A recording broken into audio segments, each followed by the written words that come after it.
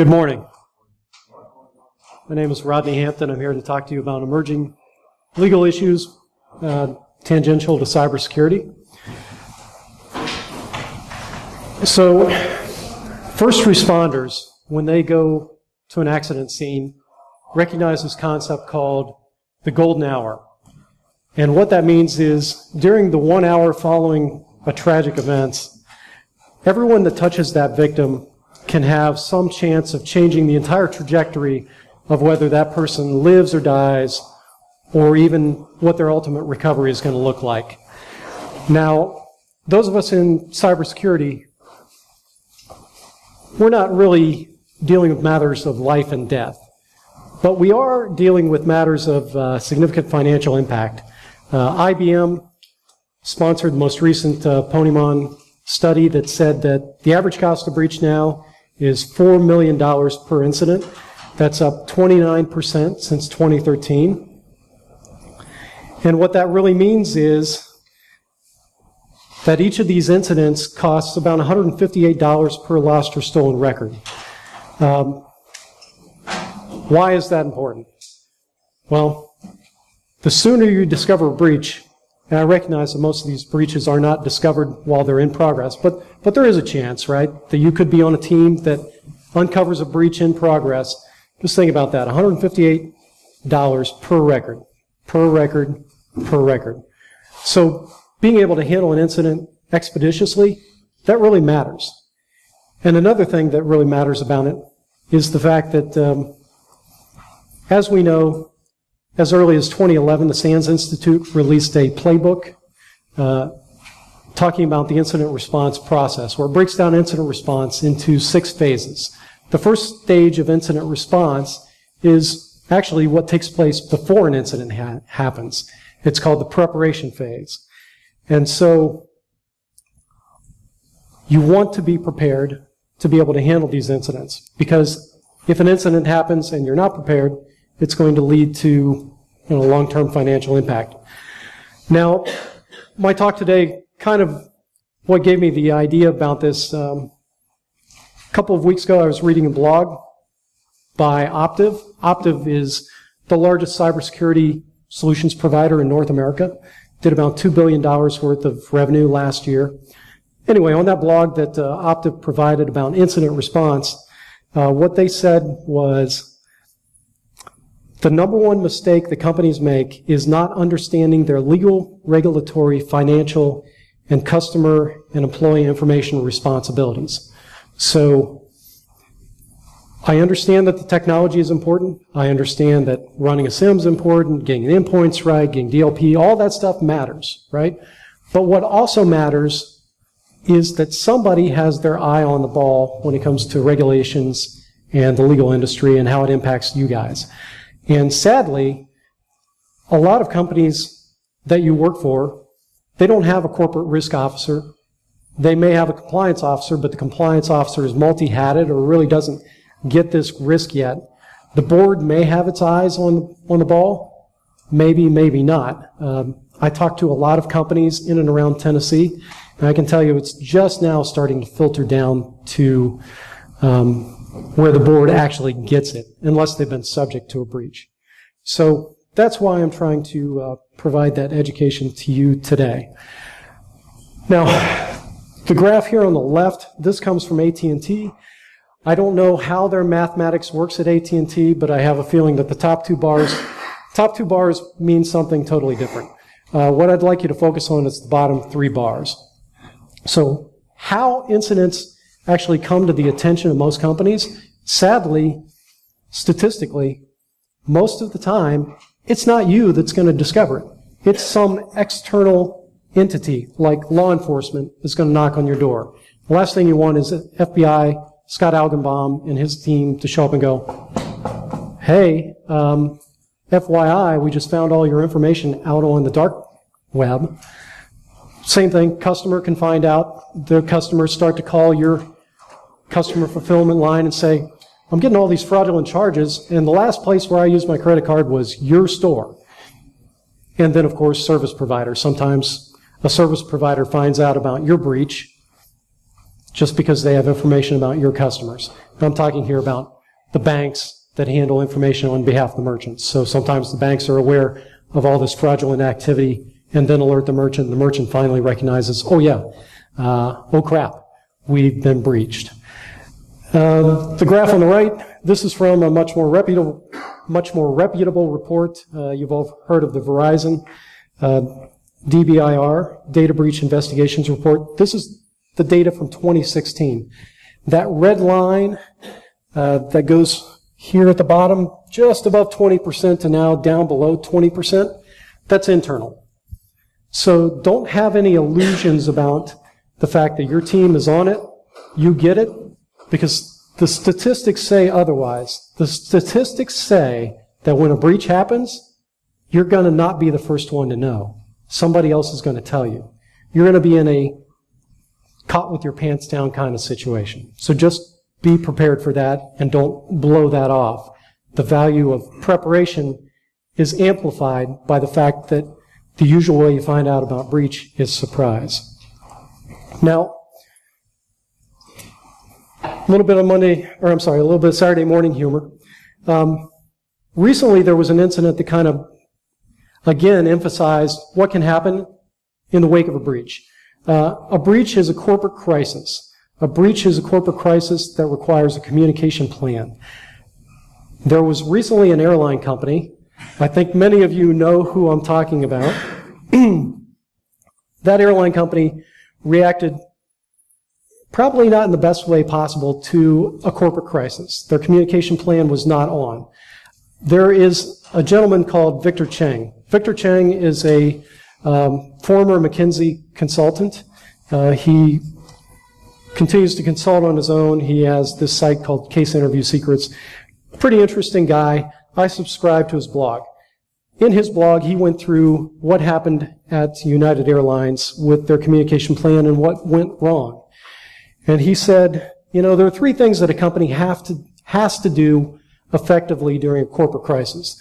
First, they have to emotionally connect with their audience, you know, their customers, other entities, stakeholders, shareholders, whomever, before anything else. As a matter of fact, he said, when a crisis occurs, people are emotionally outraged because there's been a gross violation of trust and or expectations. Therefore, if you are ineffective in that initial communication, it's all downhill after that. Second, he said you have to accept full ownership of the problem. Whether or not that problem was your fault, state it's your responsibility and that you're going to fulfill it. He emphasized that later in the blog post by saying, as a leader, oftentimes mistakes may not fully be your fault, but they are fully your responsibility. Is anybody in here in charge of a cybersecurity program for their organization? Raise your hand. Raise them up. Okay. You're responsible. You're responsible. Yeah. Whether or not it's your fault. I know that sucks, but that's the burden of leadership, right? And then lastly, what you have to do as a corporation in response to any crisis is state what you're going to do to fix the problem, explain what you're going to do to fix it, and then actually follow through. Now, I like The Walking Dead. I haven't seen season 7 yet, so don't spoil it for me. I like to binge it on Netflix. But this meme, and there was a whole series of memes in the wake of what United did ineffectively with their crisis communication plan. So, although I'm talking more about legal issues, I don't want to de-emphasize how having your corporate communication staff lined up with a message, it can be generic, fill in the blanks. We recognize a breach occurred on X day, blah, blah, blah. We're taking X measures to have something in the can. Don't be making it up the day of a breach or the day after and then having to walk back a statement and then reissue a statement. Because like Victor Cheng said, number one, connect with trust. The first statement out of your mouth, you better be reinforcing the trust your customers have in you. Reputational injury. So this kind of leads into the next thing, right? So one of the major aspects of a data breach, there have been studies now that have looked at the few publicly traded entities that have been breached, the effect on their share price. Okay, maybe they take an initial nosedive, but they recover. As a matter of fact, Home Depot, I did a talk on that a couple months back. Home Depot, post-breach, if you would have gone all in the day after the breach was announced, put all your chips on red there, bet your entire life savings on it, 25% return within a year. Their stock went up, up, up, up. Same thing happened with a lot of other publicly traded companies. So it isn't necessarily the market impact that you initially see that tells the full story. It's the reputational impact. And this is really hard to quantify.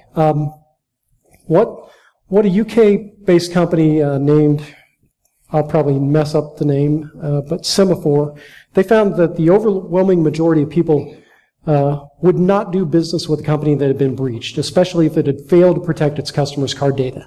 They said it was actually 86.5%, and that was 2,000 respondents, so it's not like it's a small sample size, right? Now, maybe that's just people in the UK. Maybe they're less forgiving than people in the US, but I think it's a good data point, right? Ponymon Institute, they came out with a study, aftermath of mega data breach customer sentiment. It was the same thing. They said it's right up there with poor customer service or an environmental impact. And then finally, experts all believe that the average cost of a breach can be reduced if the incident is handled properly. And part of that proper handling, again, goes back to preparation, goes back to corporate messaging, and it goes back to understanding your legal requirements. Now, are there any attorneys in the room? Anybody? All right, thank God. I'm the only one. All right. Are there any aspiring attorneys? All right, good. Good. Okay. So I'm not going to actually try and teach you how to be an attorney on TV, right? That's not the purpose of this talk. I'm just going to orient you to some of the major areas that are going to cross your path in the very near future. And the first one, and I love to beat up on this in particular because a long time ago I worked for an insurance company, a large one. I won't mention the name. They weren't in this business of issuing cybersecurity insurance, but this is definitely an emerging area of concern for each of you. So let's dig into it. The dirty little secret about insurance companies is that they like to not pay claims. I know that's shocking to some of you.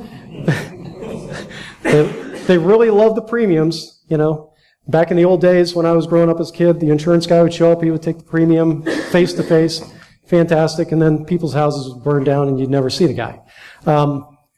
That's not to say all insurance companies are bottom feeders like that, but it is to recognize that insurance companies have an obligation to their own shareholders or mutual members that they're going to pay only claims that are legitimate. And if a claim can possibly be disputed, believe me, they're going to dispute it. Sony Pictures Entertainment. This is a sharp guy, right? This was after their second breach. He came out, this is the North Korean hacking incident, if you're not familiar with it. The whole interview movie, I haven't seen that yet. Don't spoil that for me either.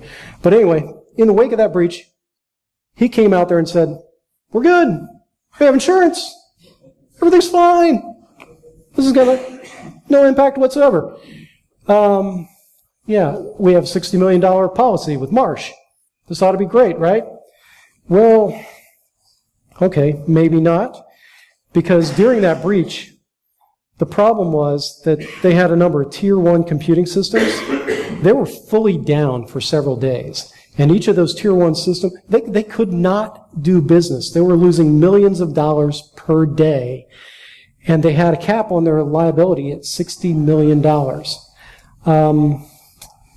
And then what happens? Breach insurance might not cover losses at Sony Pictures. Of course, it's not going to cover everything if you're losing millions of dollars per day, and that's not even counting everybody and their brother that sues you subsequent to the breach. As far as I know, Sony Pictures was not made whole during that breach. Now, this is a 2011 article. Sony ought to have known better. This is a flashback. So Sony had a previous breach. They had a series of breaches, right? Their first claim that they tried to make against another insurance company, Zurich, under their general liability policy was denied. Shocker, right? Zurich said, hey, this breach, we're not responsible for making you whole, Sony, because this policy only covers bodily injury and property damage caused by occurrences other than the kind of cyber insurance or cyber security attack that you experienced. And where did they get that idea from? They got that idea from a much cited case out of Colorado called the Colorado Casualty Insurance Company case. Basically, during that case, once again, shocker, an insurance company denied a claim under a commercial general liability policy, and the court sided with them and said that your loss is not eligible for reimbursement.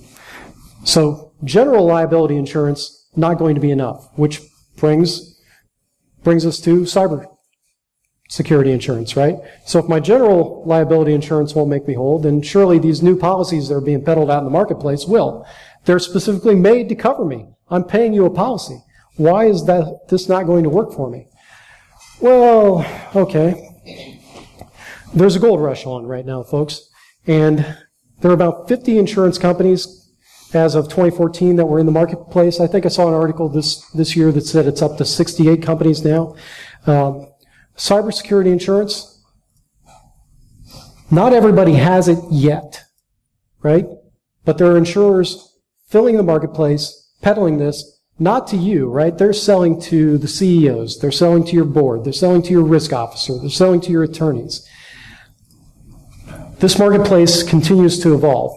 But what we can say is that it's going to affect you because it's going to end up, ultimately, your company is going to sign up for one of these policies. They will sign up. If you're not already in the 40% of Fortune 500 that has it, you will be. If you're not already in the 29% of U.S. businesses that has it, you will be.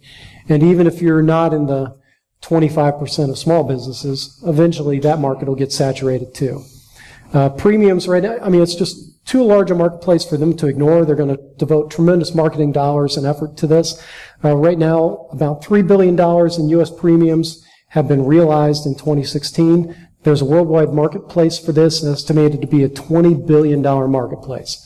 So 8 times the amount of business. These guys want the premium dollars from your company, and they're going to get it because they're going to make good arguments as to why you ought to be covered. But the problem with insurance companies is they're like a casino, right? The house always wins. Columbia Casualty Company, we already talked about that a little bit. So what happened back in that case? Cottage, they hired a third-party vendor. They stored PHI. That vendor, they totally screwed it up, right? Data was unencrypted. FTP opened to the internet. Search engines scraped it. Holy cow. I went to search for my mom's, website, and I ended up with mom's medical history, and I had no idea she had an STD. Wow, what happened? Anyway, so the patients, they sue Cottage, and Cottage turns around, they make a claim to Columbia. Columbia denies it, of course. Columbia says, hey, you outsourced this, but you're still on the hook. You didn't take reasonable measures to protect yourself. No password, no encryption, no money.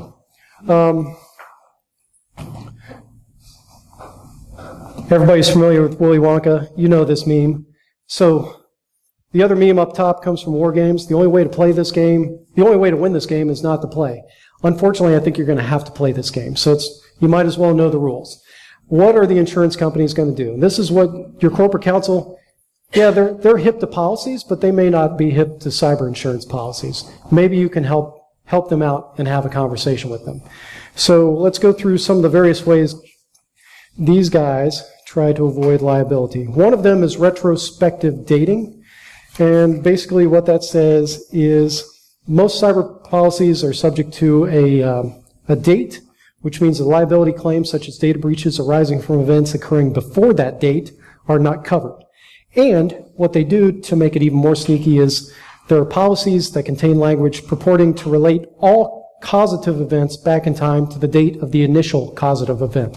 So if there was an initial breach and then the attackers went away and they came back and used the same exploit and hit your customers again, they're going to relate that all back to the original date of the first breach. So your policy date may have gone in force, but it may not cover the event. Next, exclusions. So almost all these policies were written to copy what had already been done with other insurance policies. And if you've looked at any property and casualty policy, you'll see that there's a whole section there about acts of God, acts of war, acts of terrorism. All that stuff's excluded from coverage. Well, guess what? A lot of people in the cybersecurity space that are being a lot of the breaches now, as we saw the DNC hacks and some others, Sony Pictures, are sometimes being attributed back to nation-state actors. And therefore, if your policy has an exclusion for terrorism or act of war, you're not going to be covered. Insurance company is going to say, thanks for the premiums, denied. Other limitations on coverage. So, other exclusions. So, third-party negligence, sometimes that's not covered. So if you've got a cloud provider, they screw up, sorry, that was a third party, you're not covered. Some of them have special language around encryption of data. Does it apply to data in motion? Does it apply to data at rest? Who knows? If lawyers love to write vague contractual language so that they can make it mean anything. Data not encrypted, claim denied. Good luck getting money out of the insurance company. And next, there are formal and informal inquiries that can come in from attorneys generals after a data breach. Some of that stuff is not covered. So all that effort that goes into responding to these regulatory agencies to say, oh, hey, heard you had a breach. So we want this from you, and this from you, and this from you, and this from you. And you go, wow, this is going to cost my guys like 3 full-time employees for 100 days. Let me make an insurance claim. No, denied, because your regulatory agencies or your own negligence sometimes are excluded from coverage. So just be aware of this. P.F. Chang's, so I'll give you one. P.F. Chang's, they had $1.7 million they got from their insurer for a post-breach expenses in defense of a class action suit following a 2014 breach, but they did not recover 1.9. So you heard that, right? 1.7 they got, 1.9 they didn't, because that was for monies shelled out to a credit card processor for PCI DSS assessment, not covered. Limitations on coverage. So moving down to step number 3. What do you need to insure against? Insure against everything, right? You want to be insured against the post-breach forensics. You want to be insured against the notification expense that goes out to all of your customers. You want to be reimbursed for public relations expense to rebuild your brand reputation. Reimbursed for business interruptions. So if you're like Saudi Aramco that had to buy every hard drive on the freaking market because your systems were down, you want to be reimbursed for that. Credit monitoring for your customers, for you to purchase the credit monitoring for your customers, you want your insurance company to be on the hook for that. Legal costs, regulatory fines, all of that stuff. If you don't write it in, if you don't make sure it's in your policy, you're not going to be covered. They're going to deny those claims. Piecemeal. They'll say, this is in, this is out, this is in, this is out. Clear enough? Moving on. Because I'm geeking. I have to admit, I kind of geeked out on this part of the presentation because I love to give insurance companies a hard time. So, sorry if I'm boring some of you to tears. So, self-insurance retention, what's that? So, if I am target post-breach and I go out as they did, and I manage to get a $100 million policy to cover future cybersecurity incidents, because I'm a little hip to what happens now that I've been breached badly. The insurance company said, that's great, target, but $25 million, the first $25 million you pay. Kind of like the deductible on your own auto insurance or health insurance. They call it self-insurance retention. I call it what good is insurance for? Premium increases. So because of the complexity in the marketplace, and because over the last, I'd say 5 years, there's been a real evolution in the threat, right? So even though insurance companies and actuaries thought they had a handle on what the risk is constantly evolving. So they don't really understand it. And because of the number of breaches, you saw the ransomware up, the number of breaches up, the number of claims being made up. So guess what happens to the premiums?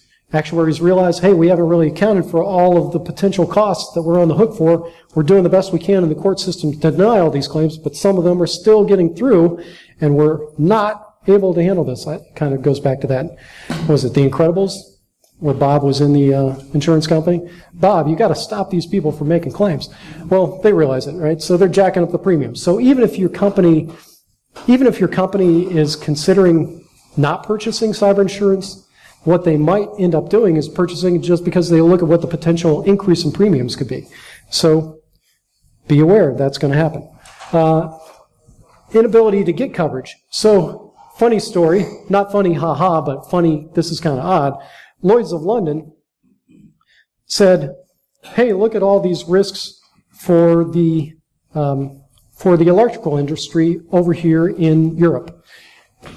Tremendous amount of risk. You guys really ought to buy insurance. And so what happens? All these electrical companies in Europe try to get insurance, and what happens? They can't get insurance. Nobody will write them the policy because the risk is too high. So the people that need, it's kind of like health, which was allegedly addressed with the Americans, the Affordable Care Act, which we won't go there, but sometimes the people that are most in need of insurance are the ones that are completely uninsurable. And that could be your company, unfortunately, if you're in certain industries. And then finally, the way other people get out of paying claims, so misrepresentations on your application. The scary part of this, the really scary part of this, is that it doesn't necessarily need to be a material misrepresentation about the thing that you got breached for. So I'll give you an example.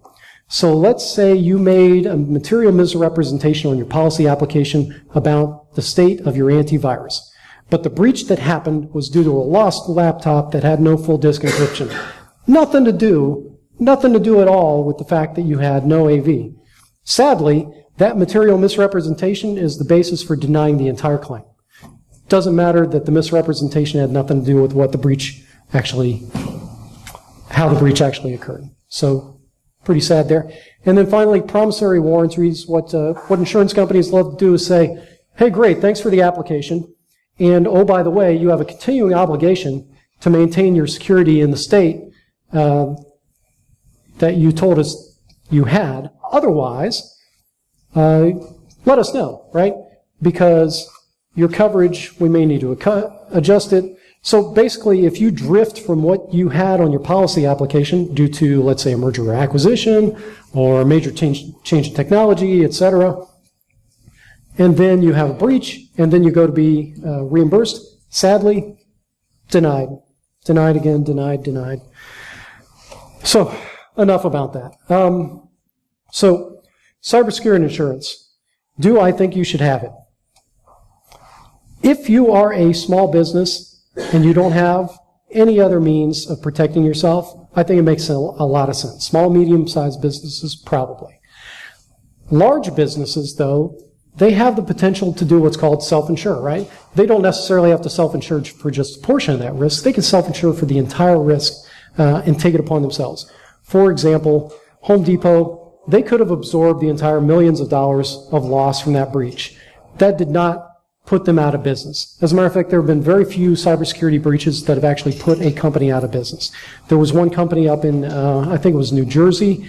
They were a Japanese-owned subsidiary. They got breached a couple of years ago. This was at an IANS talk. We went over that. They got breached. It was bad enough. The Japanese company said, we just can't, it just doesn't make sense to even continue anymore. They shut the whole division down. It was gone, off the face of the earth. Same thing happened with another company, was almost put out of business. I don't know if any of you went to the ISSA meeting, might have been a year ago, with might have been 2 years ago with DHS, and they were talking about intellectual property theft. There was a small company.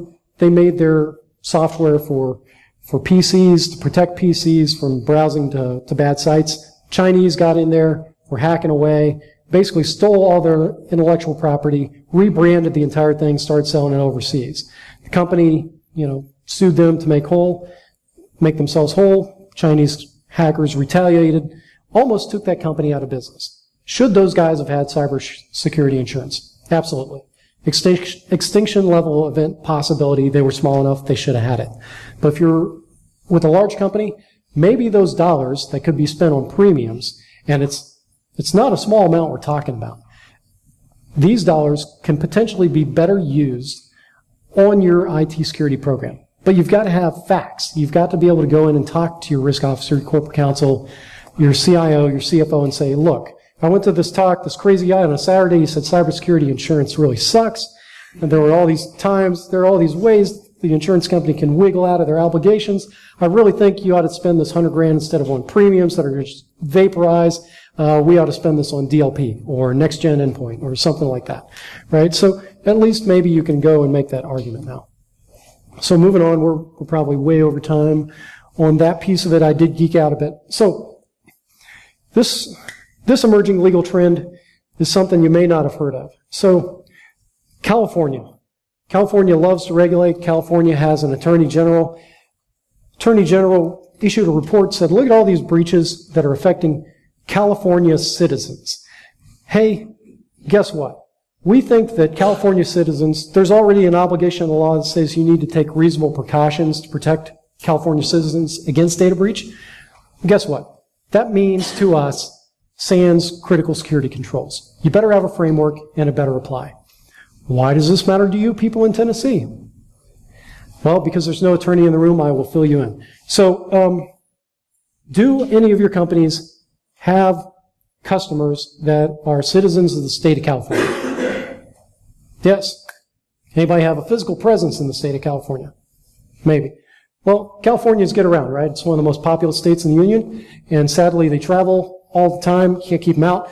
So they eventually make their way to Tennessee. They probably buy stuff from you. They probably get on your website. Pesky Californians, they're everywhere. You're dealing with California. Civil procedure tells you that if you have continuous contacts with that state, that justifies that state to protect their citizens can haul you into their venue and beat you up about cybersecurity. And guess what that means? That means you better have a darn framework and it better tie back in some way, shape, or form to SANS critical security controls.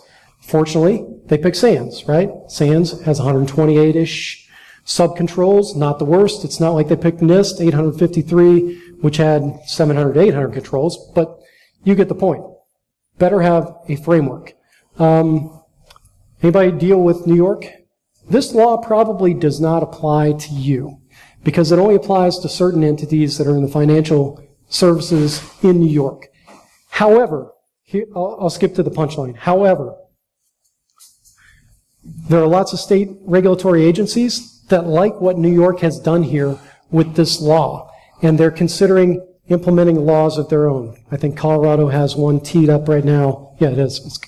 It's the Colorado Department of Regulatory Agencies Division of Securities. They're considering implementing a rule like this that would apply to California companies in some way, shape, or form. You know, it's not just publicly traded companies and financial institutions that are applicable to security laws. A lot of states have their own security laws, and a lot of states have a regulatory agency in charge of those security laws, and a lot of small businesses, they issue securities just in the state, small closely held entities, but you might be working for a small closely held entity subject to state securities laws. They adopt some crazy thing that looks like this New York thing a year from now, and all of a sudden, hey, you're on the hook. There better be a person at your entity that is designated as the person in charge of cybersecurity, a CISO, whether you've got the title or not. And the California law actually says the CISO has to talk to the board, which I personally think that's a good thing, but it's a requirement, right? It's not a nice to have anymore. For these people, it's a must have, and I'm telling you, it's coming elsewhere, and it's going to slowly make its way around to every state. So eventually, you're not only going to have a framework, you're going to have a CISO. The CISO is going to have to be talking to the board. I personally welcome this kind of, I mean, this is stuff we want, right? We want to be having these conversations. Well, whether you're in that camp with me or not, you're going to be in that camp eventually. So let's take a step back and talk about publicly traded entities for a second. Sarbanes-Oxley. Everybody's heard of this. Act went in 2002, 2003, I believe it took effect.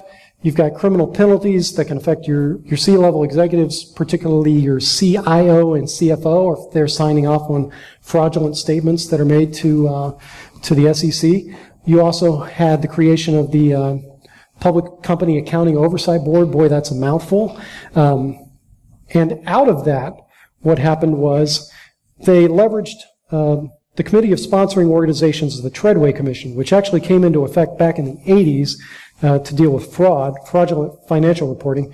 So this Accounting Oversight Board and COSO together, there's a framework of internal controls that are supposed to provide reasonable assurance, right? Reasonable assurance that what appears on your financial statements to protect investors is there because the data all along the way is correct, and the people that signed off on it did all the right things, and the people that had access to the funds did all the right things, and you're reporting, you're not making material misstatements to the public so that the investors are protected, right? It's a level playing field in theory. All the investors are protected by SOX so that we don't have an MCI WorldCom or who was the other one? It was Enron, right? Enron.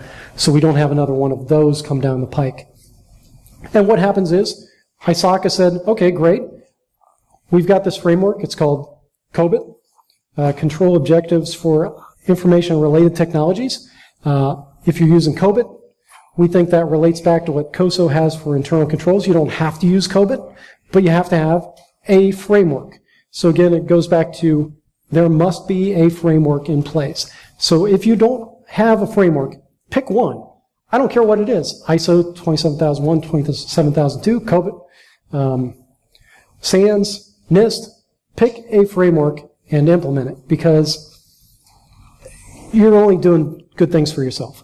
SEC. So funny thing about the SEC, they've doubled in size since SOX went into place.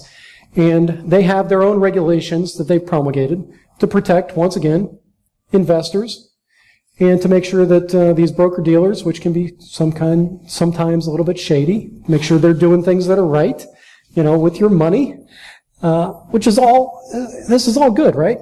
The thing that's happened, though, recently is that in 2014, they decided to start we're going to take a dip. We're going to take a sample. They took about 50 companies, these broker-dealers, these advisory companies, and they said, let's take a look at the state of your cybersecurity. And they peeled back the mat. And what they found under the mat was, oh man, this is not good stuff that we found. These guys don't even have the basics down. So what happened in February 2015 is they said, hey, here's another risk alert. Here's what we consider to be the basics. You've got to have governance and some kind of risk assessment. And oh, by the way, they said the same thing. You need a CISO. CISO's got to be talking to the board. You need to have access rights. Funny thing, right? You guys need to have some kind of access rights and controls. You need to have some kind of DLP going on. You got to have your third-party vendors. You got to wrangle them. And you got to train your humans because it's completely out of control. So expect that the SEC is going to continue to dive deeper with the companies that are directly under their control, and that's going to have ripple effect everywhere. Basically, if you're not getting the story yet, the story is have a CISO, get a framework, start doing the right stuff, documentation, all that great stuff. So what happens when companies that have stocks do bad things? What happens when they make a material misstatement? Well, okay, Yahoo. Yahoo was about to merge with Verizon. Verizon was going to buy them out for close to $5 billion. Just as Verizon was about to cross the finish line with that sale, we found out that, it was 500 million records we lost, Yahoo says. Whoops. And then maybe a couple weeks later we heard, it was actually $1 billion. Yeah, it's $1 billion. And Verizon said, well, we're going to write down what we think your company is worth to the tune of, $350 million. Which is not bad, really, when you consider average cost of a breach, average cost per record lost. That's probably, if I got to put a finger up in the air and kind of catch the wind and think about what insurance might cover, what might not, that's a pretty good number. So the SEC, of course, says, okay, Yahoo, you guys have seriously screwed this up. You've been filing, telling us all these great stories. This breach goes back to, what, 2013? You suck. We're going to investigate you. And then what happens? Yahoo shareholders, they say, hey, whoa, I was about to dump this craptastic stock, right? Because since Marissa came on board, things have not been well. I've been waiting for this white knight investor. I've been waiting for this Verizon deal to go through. I can unload this stock, and now all of a sudden the rug has been yanked out from under me. My stock is still worth crap. You suck, Yahoo. I'm going to sue you. So, another class action lawsuit. This is what's called a shareholder derivative suit. It says that the board of directors and the C-level executives, they have not protected the shareholders' best interest. Why? Because we didn't get our cybersecurity straight and we made material misstatements to the SEC. So, bad things happen if you issue shares and people don't like what happens to the price of those shares and they find some way to tie it back to a breach that's happened to your company. The other lesson learned out of this is that for mergers and acquisitions, you must always do your due diligence. I have no idea how this breach came to light. Does anybody remember? I don't. Okay. Maybe somebody at Verizon found it. I don't know. But my guess is that if they were digging hard enough, they would have found it. Any of your companies do growth by acquisition? It's lovely, isn't it? They just take a block, they drop it in, they tell you to connect the network, everything's going to be good. Don't do it. Don't do it, man. Yes? Anecdotally, there is a New York Times article that there were security folks within Yahoo constantly going up to, I forget the executive name at Yahoo, but they were asking for additional security tools. They knew about the vulnerabilities that they had, documented the vulnerabilities that they had or were concerned about. The choice was made at the time, because she was under a lot of pressure to continue turning out new products and new technologies to keep the stock propped up. So the choice was made to do more product development as opposed to actually implementing any dollars, was the way the article read, was that there were even some basic things that were just overlooked. I know, and I'm pretty down on Marissa. I'm not a Marissa Meyer apologist, so, but I totally get that, right? You're wearing the C-level hat. You're trying to do what's right. Limited resources, yada yada yada. But it does go back to slide number 3 or 4 in my slide deck, where Victor Cheng is talking about what happens during a crisis. Just remember, if you're the leader, if you're a leader, you're on the hook. May have been somebody else's fault. Sorry, that's the price of being a leader. Good comment, though. Yeah, I think you're right. I mean, she can't be responsible for everything, but then again, she's responsible for everything. It's kind of a catch-22. So, data breach notification laws. I haven't talked about this, mostly because it's so well known. So, anybody here a Bama fan? I went to The Ohio State University. I'm going to call you out one more time. Any Bama fans in the audience? All right. Why does the state of Alabama suck? Because they're one of the two states left that have not enacted a data breach notification statute. Them and South Dakota. So I don't know what's up with them, but if you see a Bama fan out there, give them some grief. New Mexico just signed up a couple of weeks ago. So they are the 48th state to be signed on with a data breach notification law. Why does this matter? Okay, so almost all these states have an attorney general. Sometimes these data breach notification laws give private citizens the right to pursue actions against the company, but in most cases it says the attorney general can pursue action against you. So what happens is if there's a breach and you got customers from all these different states, all of these state attorney generals get on board and say, you know what, I'm a lawyer and I haven't sued anybody today. It's a good day to sue you because you lost your stuff that belongs to my citizens. And we're going to fine you and use that to fund my regulatory agencies so that we can continue to have purpose in life. The other thing these data breach notification statutes do is there's often a safe harbor for encryption, which is good, right? So if you're encrypting your laptops, if you're encrypting data in motion and at rest, it helps a lot. Many of these states, they have a separate statute that deals with Social Security, so you can get a 1-2 punch, right? You can get a data breach suit and then also get sued for mishandling Social Security numbers if you've done that. But one of the more interesting parts of it is law enforcement.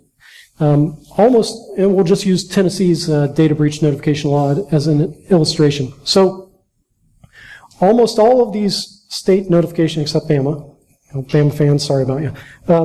Almost all these state data breach notification laws say you've got to notify these customers. And most of them set the threshold at either 1,000 or 5,000 before the statute goes into effect.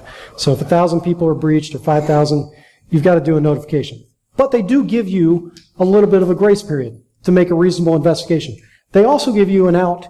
In almost all of them, there's an out for law enforcement action. So when people are losing their minds and there are already 10,000 consultants descending upon you and vendors are ringing the phones off the hook and you're in the middle of the breach and you go and say, you know what, I think we need somebody else here in the war room to help us.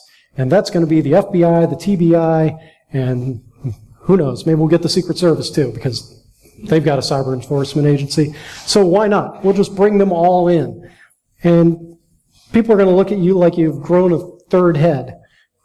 It's already a crisis. Why do you want law enforcement here? Well, law enforcement means that we've got to wait for them to tell us that they're done with their investigations so that we can inform our customers. So if I'm good at clock management, I'm going to call law enforcement because they're already buried and they're a government agency and that's going to help me delay when I need to do notifications. So just throwing it out there, I'm not saying that's what you should do, but I would.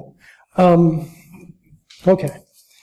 We're really running close to the end now. I think I've got, where's my timekeeper? You've got 12 minutes. 14 minutes. 14? Yeah. Oh, plenty of time. Fantastic. All right.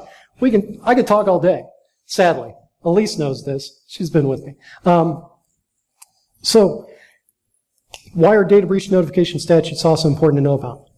Because there are 48 different statutes, and they all say something different. Goes back to preparation, right? If you haven't already downloaded and know what each of those statutes do, and how those notifications roll, and what you can do with some states, and what you can't do, and who can sue you for fines, and who can't, and who can bring, you gotta know, you gotta do the preparation, or hire an outside counsel that has already done this prep work.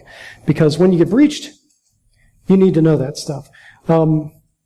Second thing about those is that usually what happens during a breach is lawyers, like I said, there are no lawyers in the room, so nobody's going to get offended. Lawyers smell blood in the water. Anytime something bad happens to somebody else, lawyers sense blood. They're like sharks. I think that analogy's been made before, but I'll claim it. They will find what's called a representative that represents the entire class of people that have been breached.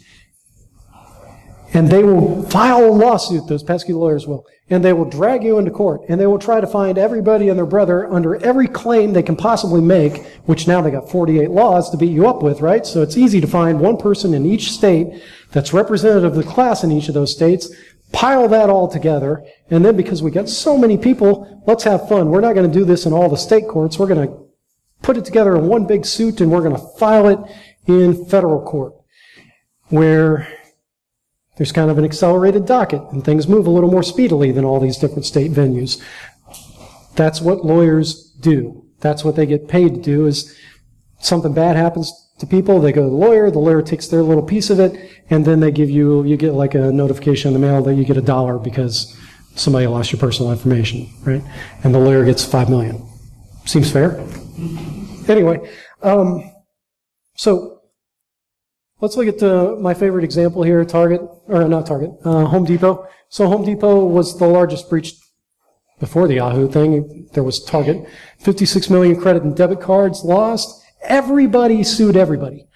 Now, the good thing about these kind of data breach notifications and these suits is there's a problem called standing.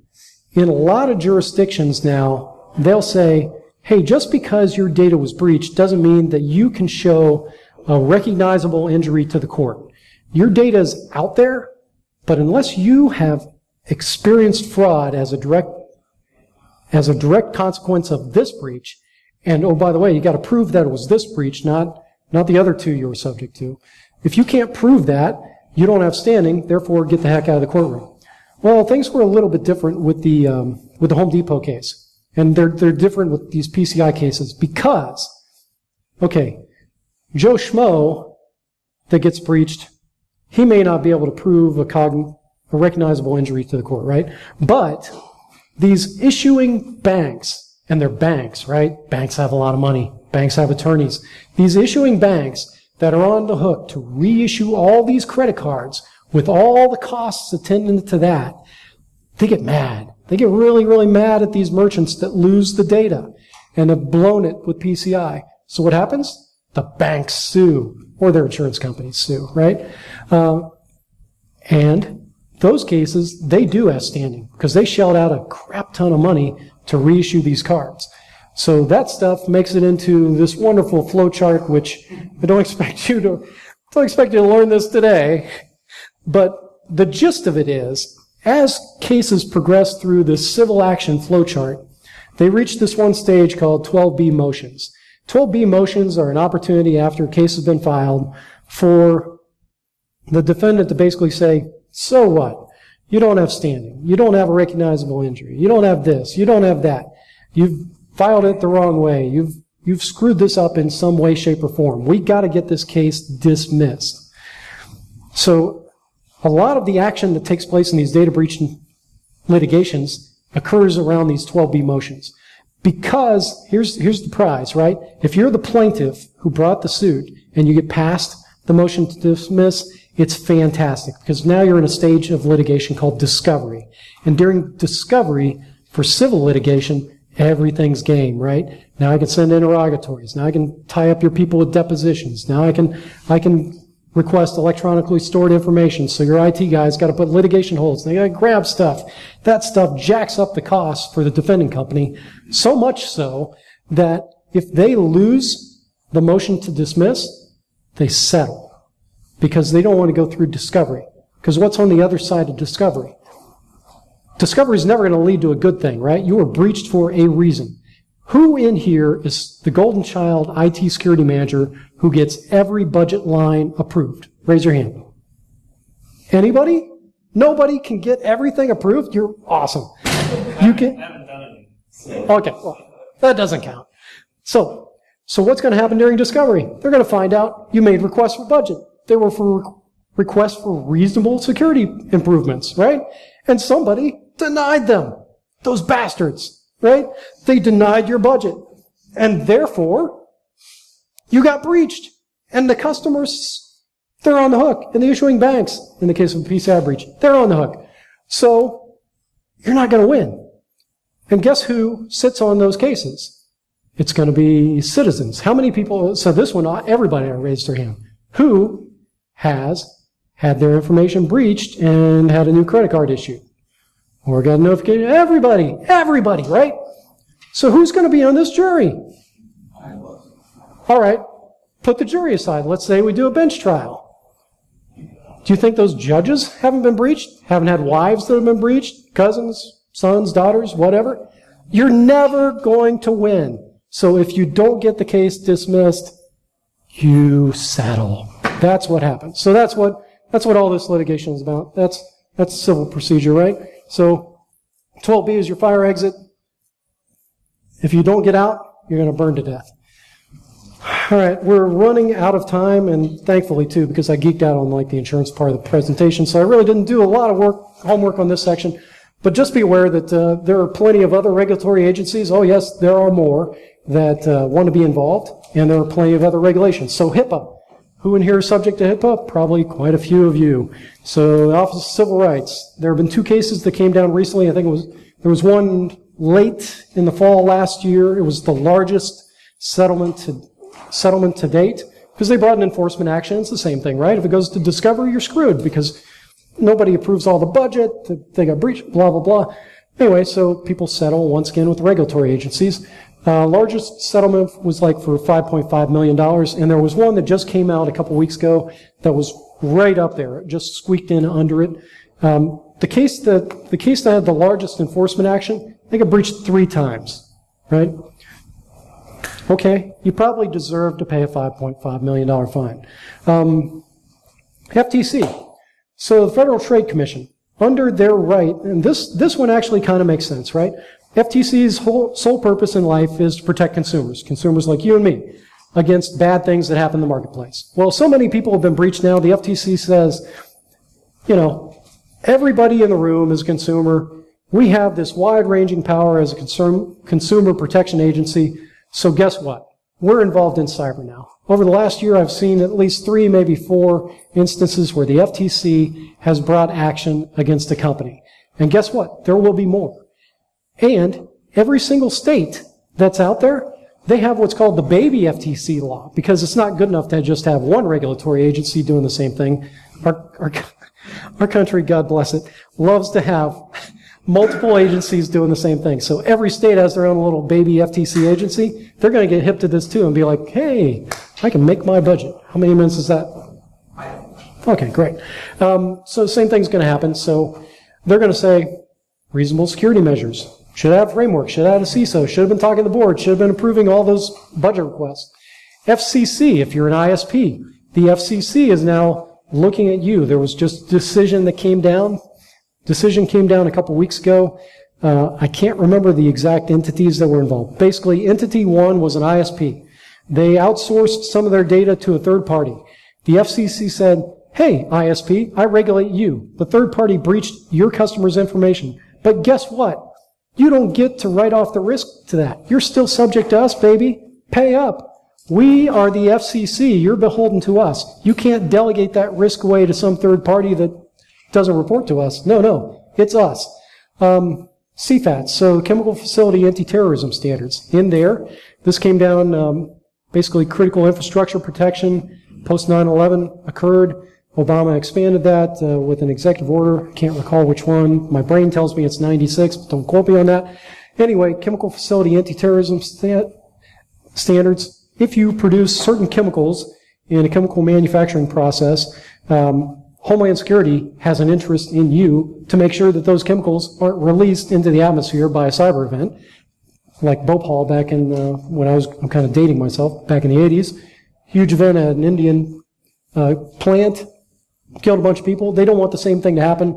Now they have what's called Section 8, cybersecurity reporting requirements to DHS. Tier 1 and Tier 2 facilities are being audited by DHS as we speak. The Tier 3 and 4, the people that don't really produce really death-causing agents, don't have to worry about this. But if you're in the business of producing chemicals, you may want to check into this and make sure that you're compliant. Department of Transportation. Are you transporting petrochemicals? Are you transporting chemicals? Department of Transportation. They've got their own standard. And both of those fall under kind of critical infrastructure protection. They're quote-unquote voluntary, but they all say you ought to be using the NIST cybersecurity framework. Not 853, but just the large overarching framework. You got to have something framework-wise in place. NERC-CIP, same thing. It's part of critical infrastructure protection now.